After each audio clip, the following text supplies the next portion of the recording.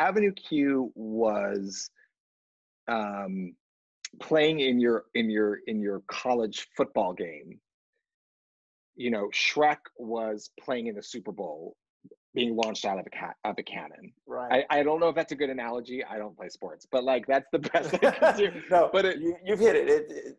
Yes. it was so different. It was so different. And but that being said, it was so fun because it was like, you know, I got to play Pinocchio, who of course was an amazing character to try to get to emulate from the screen.